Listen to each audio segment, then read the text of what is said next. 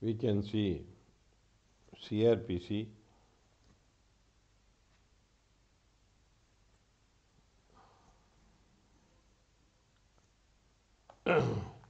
next chapter in CRPC, chapter 25, provisions as to offences affecting the administration of justice. Administration of justice, நீதி பரிபாலனை. So it is administration of justice, நீதி பரிபாலனை. நீதி பரிபாலனை செய்வதை பாதிக்கும் வகையில் ஏதாவது குற்றம் புரிந்தால் அதை எவ்வாறு நடத்துவது? Provision as to the offences affecting the administration of justice. நீதி பரிபாலனை செய்வதை பாதிக்கும் வகையில் குற்றம் புரிந்தால் அதை எவ்வாறு நடத்துவது என்ற சட்டப்பிரிவுகளை இப்பொழுது இந்த அத்தியாயம் 25 பார்க்க போகிறோம். We are going to see the offences which is committed, which affects the, in rendering justice, affect the administration of justice. So a person committed an offense with regard to administration, for example, giving false evidence. So ஒருவர் வழக்கு நடத்தும் பொழுது பொய் சாட்சியம் அளித்தார் என்று நீதிமன்றம் கருதுமானால் அவர் மீது என்ன நடவடிக்கை எடுப்பது? அதே மாதிரி நீதிமன்றம் அவமதிப்பு செய்தால் அவரை எவ்வாறு தண்டிப்பது? நீதிமன்றத்தில் அழைப்பாணை பெற்றுவிட்டு வரவில்லை என்றால் அவருக்கு எப்படி விசாரணை நடத்தி தண்டிப்பது? So these are the examples for the administration of justice. So some of the examples I can give you. When a person made a contempt with regard to an order of the court, when there is a clear contempt is made, how he can be dealt? That is the chapter 25. If person gave false evidence in the judgment itself, it is reflected that one of the witness gave some false evidence. For giving false evidence, what is the procedure to be adopted? How he can be punished? That is the chapter 25. So a person, disobedience of summons. A person after getting the summon fails to appear before the court. It is an order of the court. Even after receipt of the summon, he fails to appear. So this is a disobedience of the order. How can we dealt? So these are some of the examples with regard to the offences affecting the administration of justice. இந்த மேற்கண்ட உதாரணங்கள் அனைத்தும் நீதி பரிபாலனை செய்வதில் செய்யப்படும் குற்றங்களாக பொய் சாட்சி சொல்கிறது, நீதிமன்றத்தை அவமதிக்கிறது, நீதிமன்றம் அழைப்பாணை கொடுத்து அந்த நீதிமன்ற உத்தரவை பெற்றுக்கொண்டு மதியாமல் இருந்தால், இது போன்று பல்வேறு என்னென்ன குற்றங்கள் இருக்கிறதோ அதையெல்லாம் எவ்வாறு நடத்துவது என்பதுதான் இந்த பிரிவில். So first section, procedure in case mentioned in section 195. So what is section 195? How to take the cognizance? How to take the cognizance? Cognizance mean take a note of these are the offense committed by such a person. So the court suo motu or a complaint, it may take up the case on file and try the case. That is called taking cognizance. So in order to make an inquiry with regard to offense committed, whether through police report or through private complaint, the court will take these are the offenses are committed by such and such a person, and the court will take the proceedings against the person to try him, and trial includes giving punishment or acquitting him. That is the taking cognizance.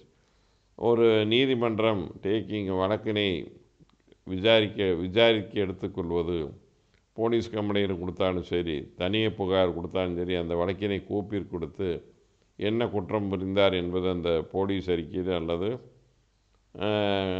தனி புகாரில் கொடுக்கப்பட்டுள்ள அந்த விசாரணைக்கு எடுத்து அதில் அந்த சாட்சிகளை விசாரித்து இறுதி தீர்ப்பு தண்டனை கொடுக்கலாமா அல்லது விடுதலை செய்யலாம் என்று முடிவதற்கு பெயர் தான் டேக்கிங் காக்னிசன்ஸ். ஸோ அந்த முடிவெடுப்பது, இந்த குற்றம் புரிந்துள்ளார் என்பதை நீதிமன்றத்திற்கு ஏதாவது ஒரு ஆவணத்தின் மூலம் தனி புகார் அல்லது காவல் அறிக்கையின் மூலம் தெரியப்படுத்தினால் நீதிமன்றம் அந்த குற்றத்தில் செய்த நபரின் மீது விசாரணை தொடங்குதல்.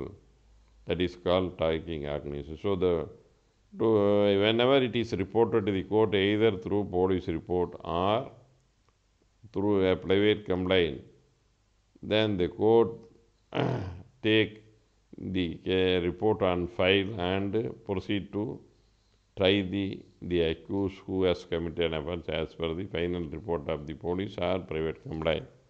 Now, section 195 is a procedure taking cognizance of the offences affecting the administration of justice. 195 வந்து நீதி பரிபாலனையின் பொழுது செய்யப்படும் குற்றங்களை எவ்வாறு நீதிமன்றம் விசாரிக்கலாம் என்பது கூறப்பட்டுள்ளது. That is the 195 prosecution for contempt of lawful authority of public servant. So நீதிமன்ற அவமதிப்பை செய்தல் for the offences against the public justice, நீதித்துறைக்கு எதிராக செய்யப்படும் குற்றங்கள். For offences relating to document, forgery document பண்ணால் அதை எப்படி விசாரிக்கிறது, ஒரு நீதிமன்றத்தில் ஒரு டாக்குமெண்ட்டை ஃபோர்ஜரியாக தயார் பண்ணி சாட்சியமாக கொடுத்தால். So giving evidence, falls evidence, அதே மாதிரி பொய் சாட்சியம் அளித்தால் எப்படி இருக்குது. No court shell take cognisance, நீதிமன்றம் விசாரணை மேற்கொள்ளக்கூடாது அப்படின்னு சொல்லி அதில் என்ன அந்த மேலே சொன்னதெல்லாம் வந்து எப்படி விசாரணை மேற்கொள்ளணும்னு சொல்லியிருக்குது. ஸோ அதுதான் அந்த ப்ரொசீஜரை அதில் உள்ளவற்றை எவ்வாறு நடவடிக்கை மேற்கொள்ள வேண்டும் என்பதுதான் 195 சொன்னவற்றை எவ்வாறு மேற்கொள்ள வேண்டும் என்பது 340. I will read section 340. Procedure in case mentioned in the 195. 195 உள்ள நடைமுறை எவ்வாறு மேற்கொள்வது. So that is the where an application made in this behalf, யாராவது ஒருத்தர் மனுவாக தாக்கல் செய்தால், so this is the offense committed by so and so, a person affected, a person giving a false fabricated false evidence and it is marked as an evidence, then affected person will give a petition to the court. He fabricated the false document.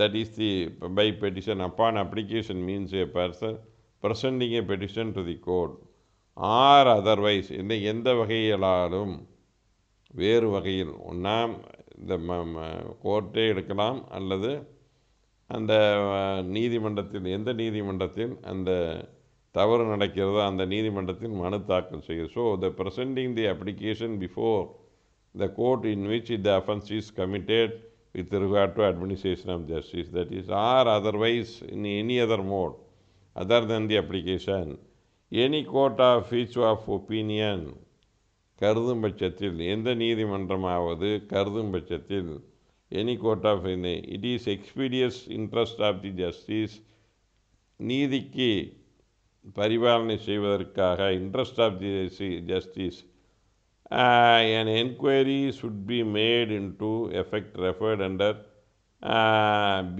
subsection 1 of 195. So 195 பார்த்தீங்கன்னா subsection 1B சொன்னபடி நீதிமன்றம் விசாரிக்க வேண்டும் என்று முடிவு செய்தால், so the court come to a conclusion, any enquiry should be made as per the section 195 subsection 1 subsection B class, then so the court founds that in which the offence is committed, what is the procedure to be adopted by that court, which appears committed in relation to the document produced or giving evidence in the proceedings of that court. அந்த கோர்ட்டில் வந்து document produce பண்ணுறதுலையோ அல்லது சாட்சி அளிப்பதிலேயோ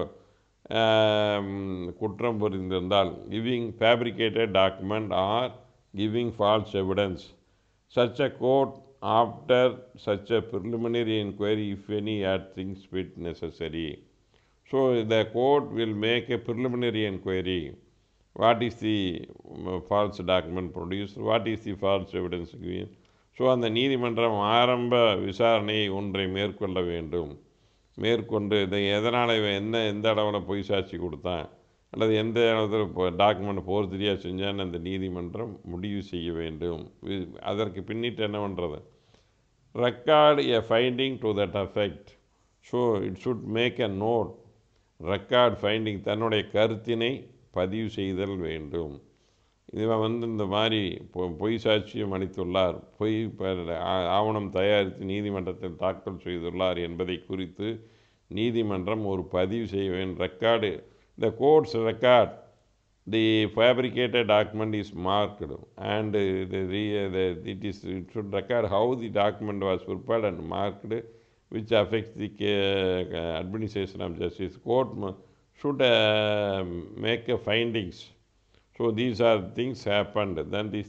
Then make a complaint thereof in writing. The court should make a complaint. நீதிமன்றமே ஒரு புகாரை எழுத்து மூலமாக தயாரிக்க வேண்டும். Send it to the first class magistrate having jurisdiction. So எந்த நீதிமன்றத்தின் ஏரியாக்குள்ளார அந்த குற்றம் நடக்குதோ அந்த நீதிமன்றத்தின் நீதித்துறை நடுவர் ஃபஸ்ட் கிளாஸ் மேஜிஸ்ட்ரேட் அவருக்கு அந்த புகாரை அனுப்ப வேண்டும். So the court has to make a findings and prepare a written complaint. The written complaint and its findings should be sent to the in which jurisdiction the first class magistrate it is committed. எந்த நீதித்துறை நடுவரின் ஆளுகைக்குள் அந்த நீதிமன்றம் அமைந்துள்ள அந்த நீதித்துறை நடுவருக்கு அனுப்ப வேண்டும். And further taking sufficient security for appearance of the accused before such a magistrate. So before sending the complaint, the accused will be called by the court by which it is making the complaint. எந்த நீதிமன்றம் யாருக்கு எதிராக புகாரை அளிக்கிறதோ அந்த எதிரியை அழைத்து நீங்கள் இந்த நீதிமன்றத்தில் ஆஜராக வேண்டும் என்று பிணைப்பத்திரம் எழுதி கொடுங்கள் என்று கோர்ட்டு கேட்டு அவரிடம் பாண்டு வாங்க வேண்டும். So the court is entitle to get a bond to appear before the judicial magistrate. Along with the complaint, the bail bond will be sent to the concerned judicial magistrate. And alleged offence non-bailable. If it is alleged, the court thinks necessary to send the accused in custody of such a magistrate. Or if it is a non-bailable offence is committed by such an accused in the affecting the administration, then the court will remand him and from the judicial custody he will be sent to the concerned judicial magistrate along with the complaint. அந்த புகார் அந்த தன்னுடைய கருத்து அந்த எதிரியை remand பண்ணி judicial கஸ்டடியாகவே அவரை நீதித்துறை நடுவருக்கு அனுப்பி வைக்கலாம். Then bind over the any person to appear and give evidence to such a magistrate. So அந்த வழக்கு சம்பந்தமாக பொய் சாட்சியம் அல்லது பொய் சாட்சியம் அளித்தார் அல்லது பொய் ஆவணங்கள் தயாரித்தார் என்று யாராவது சாட்சிகள் இருக்குமானால், விசாரிக்கப்பட வேண்டிய சாட்சிகள் இருக்குமா, அவர்களை பைண்ட் ஓவர் செய்து நீங்கள் அந்த நீதிமன்றத்தில் சென்று சாட்சியம் அளிக்குங்கள், அந்த நீதிமன்றத்தில் ஆஜராகுங்கள் என்று அவரிடம் எழுதி வாங்கி அவரை அனுப்ப வேண்டும். This is the the procedure how the complaint should be sent to the judicial magistrate. That is the procedure. Then subsection 2, power conferred on the court of subsection in respect of offence may in case where they neither made a complaint or nor rejected an application to be exercised by which former court subordinate within the subsection 4 of 195. The power conferred under subsection 1, அந்த எந்த நீதிமன்றத்திற்கு அந்த அதிகாரம் உள்ளது என்றால், the power conferred under subsection 1 மேலே இந்த 341 இருக்கிற அதிகாரம் யாருக்கு இருக்கிறது என்றால், அந்த நீதிமன்றம் மே in any case where neither made a complaint under subsection 1 in respect of offence. அந்த மாதிரி கம்ப்ளைண்ட் எதுவும் கொடுக்கவில்லை என்றால், நார் rejected an application for making such a complaint be exercised by the court to which former court is subordinate within the subsection 4 of 195. அது வந்து to which such a former court is subordinate within the meaning of subsection 115.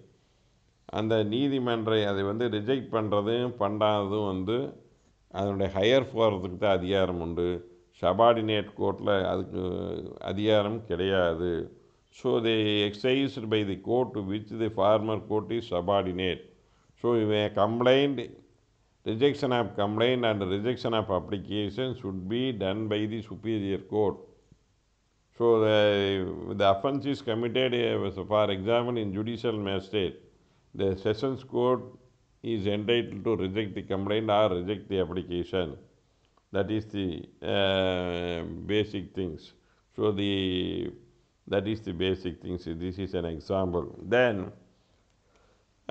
subsection 3 of 340, a complaint is made under this section shall be signed. யார் வந்து அந்த புகாரில் கையெழுத்து போட வேண்டும்? So subsection 1ல் வந்து தயாரிக்கப்படும் புகார் யாரால் எப்படி தயார் செய்து யார் கையெழுத்து போட வேண்டும்? A complaint made under the subsection shall be signed. யார் சைன் பண்ணோன்னா, வேர் court is making complaint is high court. இப்போ வந்து புகார் செய்கிற நீதிமன்றம் உயர் நீதிமன்றமாக இருக்கும் பட்சத்தில், ஸோ இப்போ making complaint is under subsection 1 is high court. Then such an officer of the court as a court May appoint. உயர் நீதிமன்றம் யாரை அதற்காக புகார் அளிக்க அமர்த்தியுள்ளதோ உத்தரவு பிறப்பித்துள்ளதோ அந்த நபர் கையொப்பமிட வேண்டும். So the person who is competent to sign the complaint will be appointed by the high court concerned.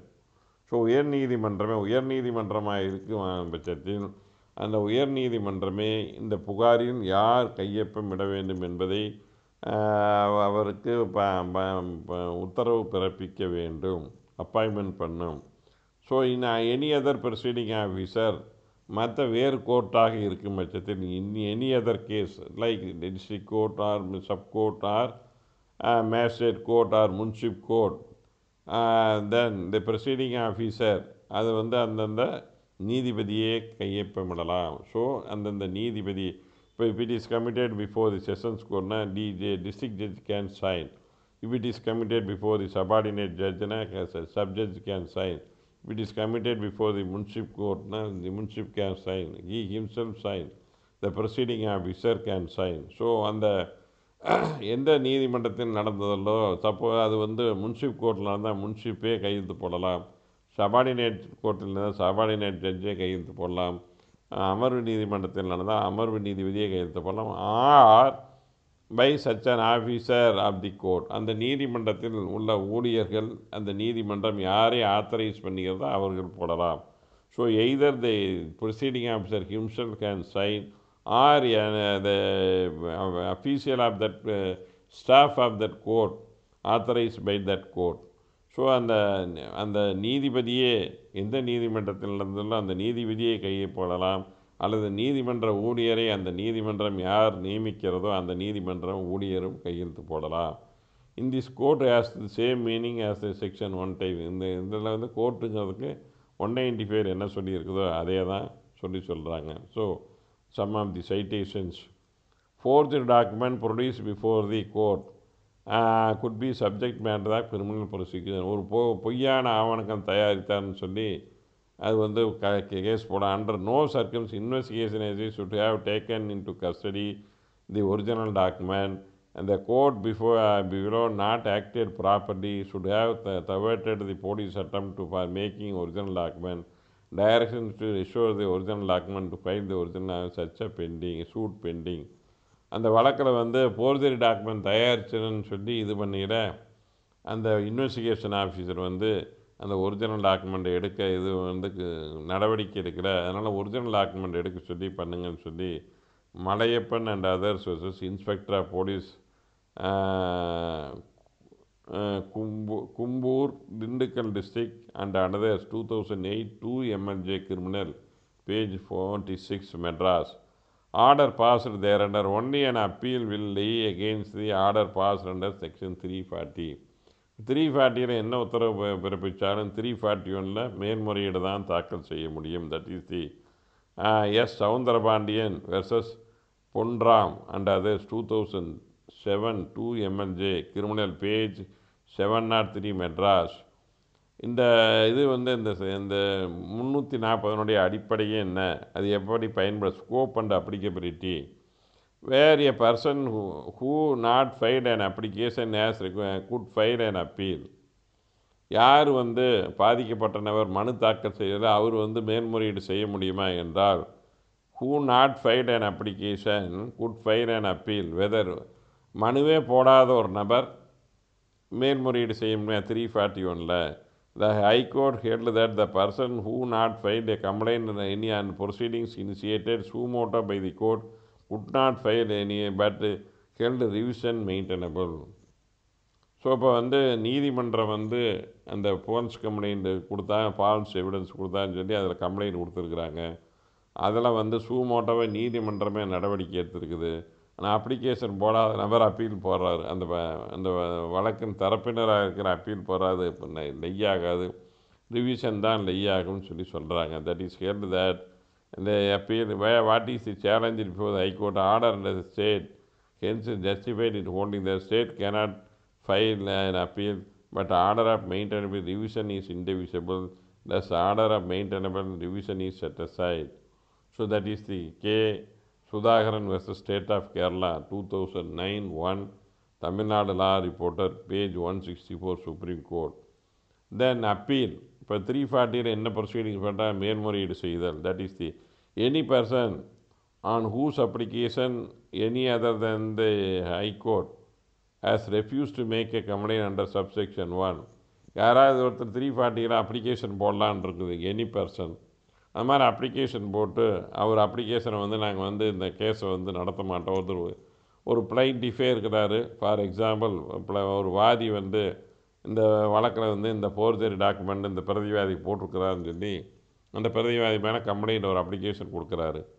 So அந்த அப்ளிகேஷன் கொடுத்த அந்த நீதிமன்றம் ஃபோர்ஜரி டாக்குமெண்ட்டு அப்ளிகேஷனில் ரிஜெக்ட் பண்ணியிருந்தால் அது மேலே மேல்முறையீடு செய்யலாம். So plaintiff filed a petition under 340 stating that the defendant hereby produced a forged document before this court. The same was marked. So a complaint making an application under 340, proper action may be taken. Then he filed a petition. Then the same application was rejected by the court before which it is filed. Then he is entitled to file an appeal under 341. That is the complaint subsection 1, 2, or against whom complaint is made may appeal. Suppose the accused can file an appeal, against whom such a complaint has been by such a court may appeal to the court to which the former court is subordinate within the meaning of 195. Suppose a application is rejected by the judicial magistrate, a complaint is rejected by the judicial magistrate, he can file appeal before the sessions court. A person files a complaint before the sessions court. The sessions court rejected or subordinate court rejected. Sessions court rejected your complaint or application, then you are entitled to file appeal before the high court. If it is a sessions court, subs court, subordinate court, you are filing complaint stating that the forgery document is produced.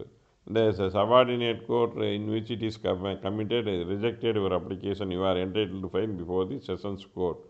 So that is the basic things. And superior court, after notice to the party concerned, director and as the case may be making complaint, former court might made 340 and the complaint provisions shall apply accordingly. So that is the basic thing.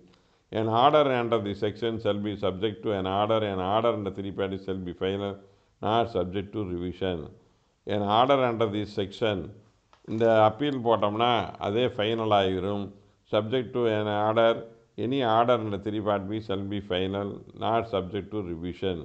Revision போட முடியாது, final தான். 340 என்ன உத்தரவு போட்டாலும் அதுதான் இறுதி அப்படின்னு சொல்கிறாங்க. அதுக்கு மேலே அப்பீல் தான் முடியுங்கிறாங்க. Initiation of proceeding criminal appeal where the order was challenge one of the citation challenged the High Court under 482 contending the respondent are not entitled to notice during the proceeding initiated by the petitioner. 341 application filed before the session judge should not have been entertained the any criminal appeal. That is the Sundar Pandian versus Ponram and others 2007 2 MLJ criminal page 703 equivalent citation 2007 2 MLJ criminal page 703. That is the basic things. Then section 342 next section power to order the cause.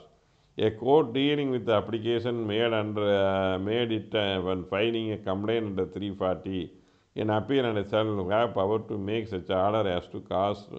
இப்போ ஒரு நீதிமன்றத்தில் ஒரு application போடுறார், வாதியோ பிரதிவாதியோ 340 ஒரு complaint போடுறாரு. அது முடிக்கையில் அந்த வழக்கு ஏதோ ஒரு ஆர்டர் போடையில் ஃபைனல் ஆகலை, அந்த செலவு தொகை யார் கொடுக்க வேண்டும் என்று நீதிமன்றம் உத்தரவிடலாம். So the court after receiving a complaint under 340 and at the time of any order is past the court is entitled to impose cost upon any of the person either on the person on the accused R on the complainant who make the application under 340. So the court is entitled to impose cost upon the both parties. இரண்டு பேர் எந்த நபர் மீது வேணாலும் நீதிமன்ற செலவு தொகையினை செலுத்துவதற்கு உத்தரவிடலாம். That is the power to given to the court. Then 343 procedure of magistrate taking cognizance. So after 341 complaint is received from the court. எந்த கோர்ட்டில் நீதிமன்றத்தில் அந்த குற்றம் புரிந்தாரோ அந்த நீதிமன்றத்திலிருந்து அந்த சம்பந்தப்பட்ட நீதிமன்றத்திற்கு அந்த புகார் அனுப்பிச்சு அந்த புகார் அந்த வழக்கினை விசாரணைக்கு எடுத்துக்கொள்கிறது. That is taking cognition. A complaint is received as per the section 340 the trial court which take the cognitions upon the receipt. எந்த நீதிமன்றம் கீழமை நீதிமன்றம் புகாரை அனுப்பியதோ அந்த புகாரை வைத்து விசாரணை நீதிமன்றம் அந்த வழக்கினை கோப்பிக்கு எடுக்கிறது. ஸோ டேக்கிங் காக்னிஷன் அதை எப்படி பொறுத்து எப்படி முடிக்க வேண்டும். That is the procedure. எவ்வாறு அந்த வழக்கினை கோப்புக்கு எடுத்து முடிக்க வேண்டும். So how the case will be taken on file, what is the procedure to be applied by the trial court. That is the a magistrate whom complaint is under subsection 1 or 341 shall not withstand any chapter 15 proceed as per as deal with the case instituted on the police report. ஒரு police ரிப்போர்ட்டில் எப்படி வழக்கு ஃபைலுக்கு எடுத்து விசாரிக்கிறாங்களோ அதே ப்ரொசீஜரை follow பண்ண வேண்டும். So it will issue summons to the accused, furnishing copies and posted fire trial, examination of witness and finally delivering the judgment. That is the procedure to be adopted. So அந்த வழக்கில் கம்ப்ளைண்ட்டை வாங்கி accuse ஆஜராக சொல்லி summons ஆஜரான பிற்பாடு ஒரு நகலெல்லாம் கொடுத்து அந்த வழக்கு சாட்சிகளை விசாரித்து சார்ஜ் ஃப்ரேம் பண்ணோன்னா சார்ஜ் ஃப்ரேம் பண்ணி நகல் கொடுத்து சார்ஜ் ஃப்ரேம் பண்ணி அதுக்கு முன்னாடி சாட்சிகளை விசாரித்து தன்னுடைய நீதிமன்றம் போலீஸ் ரிப்போர்ட்டில் எப்படி பண்ணுறாங்கன்னா அதே ப்ரொசீஜரை ஃபாலோ பண்ண வேண்டும். So a complaint is forward under section 340 then it may take cognizance of the case and proceed with the trial. அந்த மாதிரி அந்த வழக்கினை கோப்புக்கு எடுத்து சாட்சி அந்த ட்ரையல் நடத்துவதற்கு உத்தரவிடலாம். இது போலீஸு காவல்துறை அறிக்கையை எப்படி போலீஸ் ரிப்போர்ட்டை வச்சு புகார் ட்ரையல் நடத்துகிறாங்களோ அதே ப்ரொசீஜரை இதுலேயும் ஃபாலோ பண்ண வேண்டும். So what is the procedure to be followed when the final report is filed under section the final report after the investigation by the police 178. So the final report and the same procedure can be adopted. So where it is brought to the notice or any other magistrate to whom the case is transferred and that is an appeal is pending decision of the judicial proceedings. A magistrate sending the complaint to the concerned court to take the cognizance. Again, the accused filed an appeal under section 341. இந்த புகார் எடுத்ததே தப்பு அப்படின்னு சொல்லி அந்த எதிரி வந்து அந்த புகார் அனுப்பிச்சதே தப்புன்னு சொல்லி 340 போட்ட உத்தரவுக்கு புகாரை வந்து விசாரணைக்கு எடுத்துக்கூடாதுன்னு ஒரு அப்பீல் போட்டால் அந்த அப்பீல் முடியறதுன்னு அந்த வழக்கை நிறுத்தி வைக்க வேண்டும். So a person files after launching A complaint under 340 either accuse R complaint filed an appeal under 341 till the disposal of appeal under 341 the court which take the cognizance should keep the bundle without any progress. அந்த எது வழக்கு விசாரணை அந்த appeal முடியறதுன்னே எந்த விசாரணை மேற்கொள்ளாமல் அந்த வழக்கினை நிறுத்தி வைக்க வேண்டும், வாய்தா போட்டுக்கிட்டே இருக்க வேண்டும். ஸோ 341 அப்பீல் போட்டால் அந்த அப்பீல் முடியறதுன்னே அந்த விசாரணை மேற்கொள்ளாமல் அந்த அப்பீல் என்ன அது வந்து தள்ளுபடி பண்ணிட்டாங்கன்னா அந்த கேஸு எடுத்ததே தப்பு அப்படின்னு தள்ளுபடி பண்ணிட்டாங்கன்னா இந்த கேஸே முடிஞ்சு போயிடும். ஸோ அந்த கேஸினுடைய decision of the appeal under 341 till concluded the examination of fitness whatever the proceedings will be postponed until the appeal is disposed of. Then 344 summary procedure for trial of giving false evidence. So பொய் சாட்சியம் அளித்தா அதுக்கு வந்து summary proceedings பண்ணால் போதும், summary trial பண்ணுற மாதிரி பண்ணால் போதுன்னு சொல்லியிருக்குது. So in if at the time of delivery of any judgement R final order disposing judicial proceeding court of session first class express an opinion to the effect that a witness appearing in such a way knowing and willfully giving false evidence and fabricated false evidence with intention such evidence should be used in such a proceedings and it may satisfy the necessary expedience in the interest of witness be tried summarily for giving fabrication of false evidence and taking cognizance after giving reasonable hours forecasting and should not be punished for try such an offender summarily sentencing him to imprisonment not a term exceeding 3 months which find are both. இப்போ ஒரு வழக்கில் சாட்சி விசாரிக்கிறாங்க, ஏதோ எந்த அமர்வு நீதிமன்றமோ அல்லது subordinate கோர்ட்டோ அல்லது மேஜிஸ்ட்ரேட் கோர்ட்லேயும் அந்த தீர்ப்பு இடத்தையில் இந்த சாட்சி வந்து இந்த வழக்கில் பொய் சாட்சியம் அளித்துள்ளார் என்று நீதிமன்றம் ஒரு தீர்ப்பு வழங்குகிறது. அந்த மாதிரி தீர்ப்பு வழங்கிவிட்டால் யூஸ்டு இந்த மாதிரி ஃபால்ஸ் டாக்குமெண்டெல்லாம் ரெடி பண்ணியிருக்கேன் அப்படின்னு சொன்னான்னா அந்த மாதிரி ஃபால்ஸ் எவிடன்ஸ் இப்போ கிரியேட் பண்ண அந்த சுருக்கு வழக்காக நடத்த வேண்டும். That is the fabrication of false document and false evidence the offense should be tried as summary manner taking cognizance and summary manner. Maximum punishment will be 3 months and fine of ₹500 under section 360 can be tried.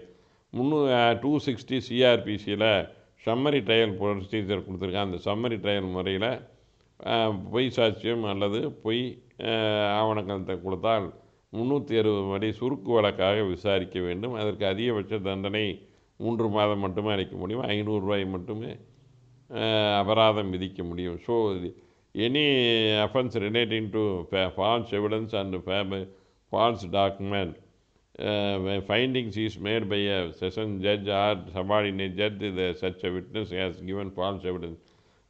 இந்த மாதிரி இந்த சாட்சி பொய் சாட்சி வழக்கு முடிந்தால் உடனே அதை வந்து வழக்காக எடுத்தால் சம்மரி ட்ரையல் 260 சுருக்கு வழக்காக எடுத்து முடித்து அதுக்கு அதிகபட்ச தண்டனையை 3 மாதம்தான், ₹500 வரைக்கும் போடலாம். இன் every such case shall follow nearly made by practical procedure for summary trial. Summary trial என்ன ப்ரொசீஜர் பண்ணியிருக்குதோ அதையே ஃபாலோ பண்ணு.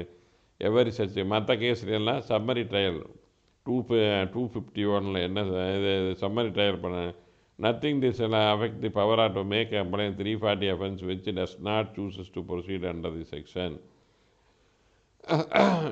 கம்ப்ளைண்ட் 360 ப்ரொசீட் பண்ணுறதில் ப்ரொசீஜரை வந்து அது நீதிமன்றம் உரிமையை பாதிக்காது என்று சொல்கிறது. தென் subsection 4 where after the action is initiated under subsection 1 it made appear to the court of sessions or magistrate of first class that the appeal and application for revision prepared and filed judgment on opinion that subsection 1 expressed he will stay the pursuit until the trial and dispose of the appeal application and revision as the case may be and shall obey the result of appeal and application.